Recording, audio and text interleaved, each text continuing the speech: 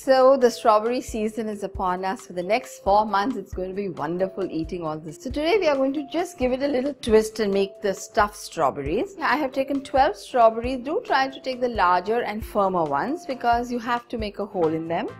Once you wash them, take a sharp knife and cut off the top a little bit more than what you usually would. Now they've been washed and they've been put on a paper to dry. I'm going to get my plate ready. I have a doily on top of a black plate and I'm going to take some icing sugar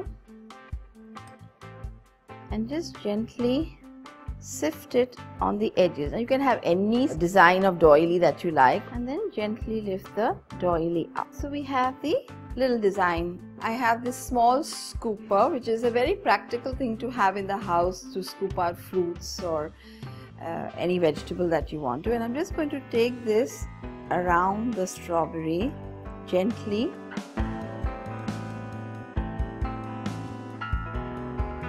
Being very careful that the edge stays intact, and I've got a nice little scoop in the center.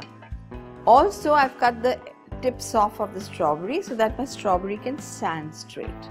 Now if you don't have this scoop, then you can use a knife, but be very careful that you don't damage the edges.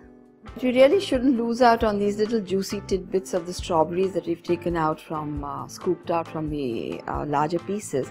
So use this as a topping for drinks, like you can use it with Sprite, just a Sprite and a few sprigs of mint and the strawberry rounds.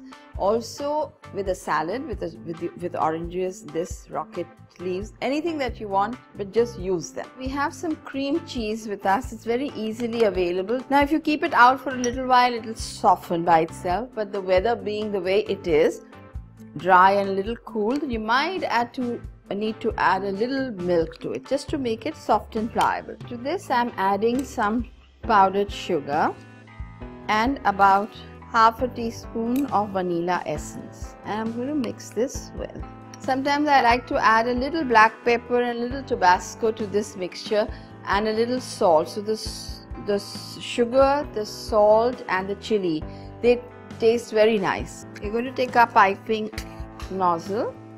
If you find that your filling mixture is a little thin, then keep it back in the refrigerator for a little while till it gets a little firm and use.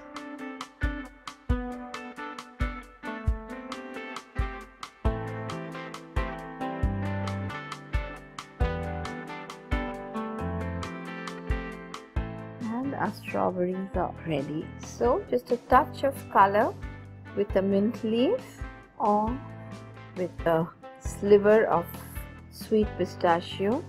Enjoy it as a snack, as a fast bite to eat, and do try to make it at this season of strawberries that's coming up upon us now. And of course, do not forget to subscribe to Rajshri Food. Annuradha Toshniwal wishing you a very, very happy festive season, and bye bye. See you soon.